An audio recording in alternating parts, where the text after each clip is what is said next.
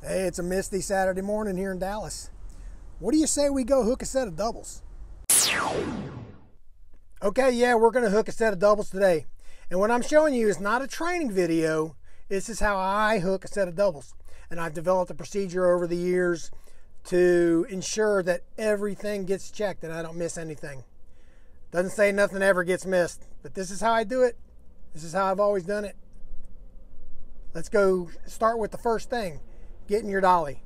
Okay, first thing you want to do is go find you a good dolly, good tires, chains, air hoses, all that, electrical lines. Make sure it's all good.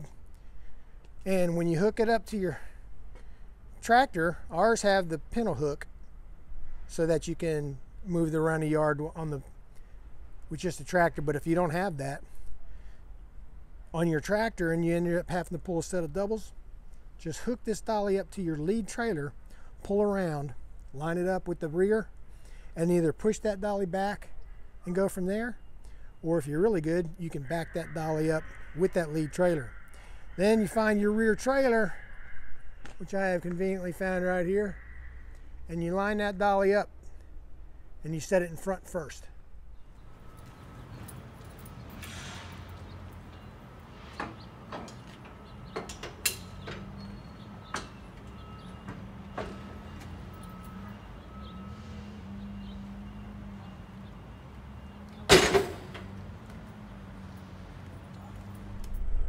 Okay, now that you have your rear set and your dolly set in front of it, you go find your lead trailer, which is, by the way, heavier than the rear.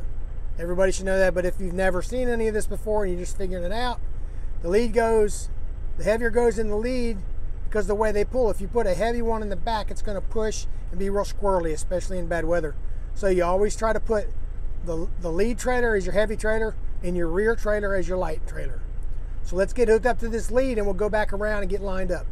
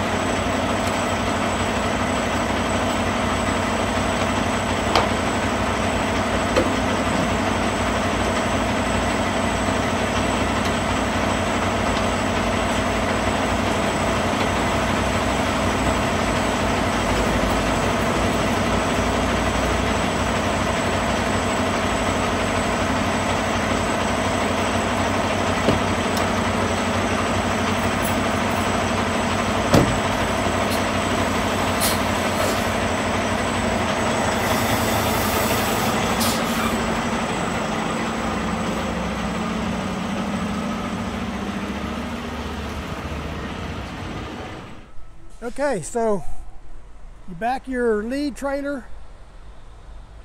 up in line with the dolly in the rear. Make sure everything's cool in the back between the trailers. All ready to hook and go. Then you hook them together and we'll go from there.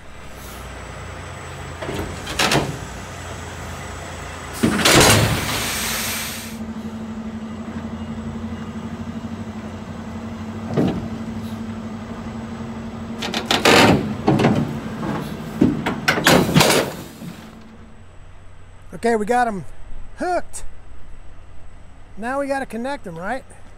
So here's where my procedure that I've developed comes in. It's like a checklist from my military experience flying in the Air Force. We had checklists for everything, right? So they were all written down, but this one's in my head. Done it so many times. I don't know if you can see, but I'm going to check the fifth wheel pin, kingpin, and the jaws, make sure they're hooked. You can just do a tug, which I did, but if you don't look, you don't know for sure. So the next thing, I start from the back to the front. So we're gonna crank the gear up first.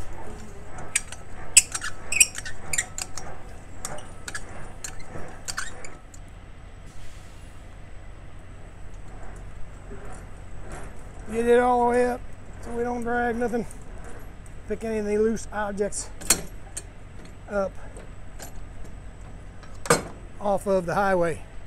That's secure. We check that the handle's all the way in. Then, again, back to front. Airlines, light cord.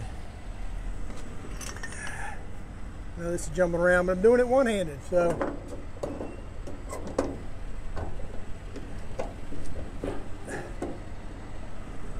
Blue.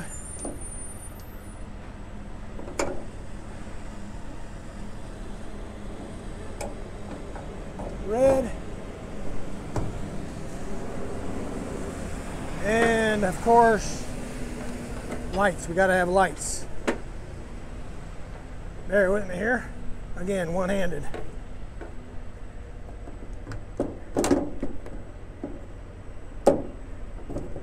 Okay, that's in.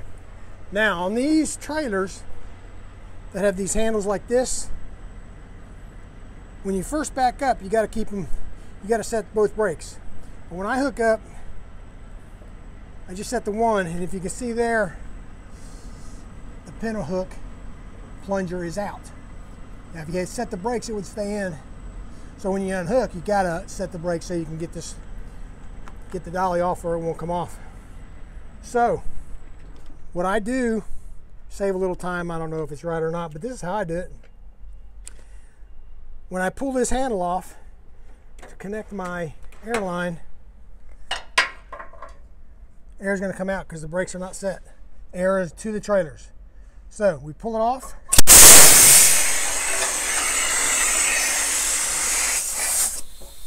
And hook our line and we're good. Sometimes it'll blow that glad hand gasket out every once in a while. Oh, see, this one's leaking a little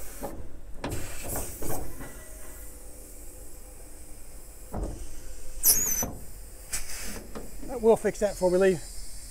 But anyway, then you hook the airline to the lead.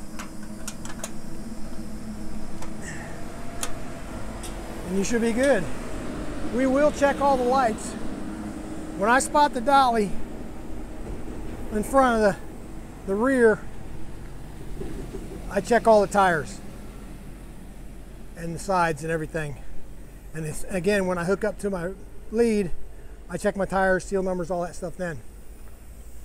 So, before we go, I'm gonna do my walk around, check all the lights, make sure everything's good, all the mud flaps and brake chambers are there. And then we'll get out of here going to Billings.